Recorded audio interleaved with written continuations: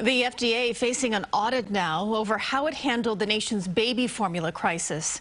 As CBS 2's Natalie Brand reports, the probe comes as the White House tries to ramp up efforts to boost supply.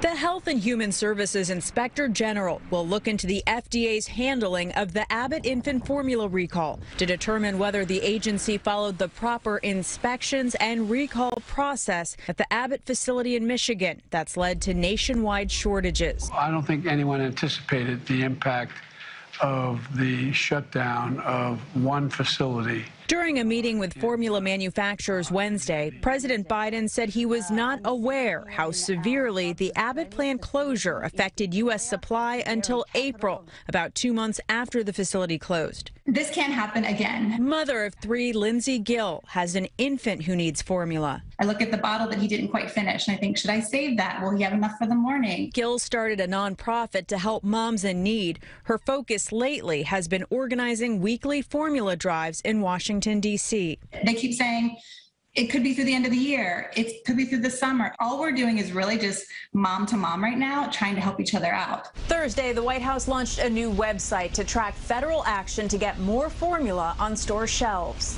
Starting next week, shipments from the UK and Australia will deliver more than 680,000 pounds of formula products. But that's just a fraction of what the U.S. still needs. The FDA also says it expects almost 250,000 cans from the German company Nestle to be available this June and July. Natalie Brand, CBS News, the White House.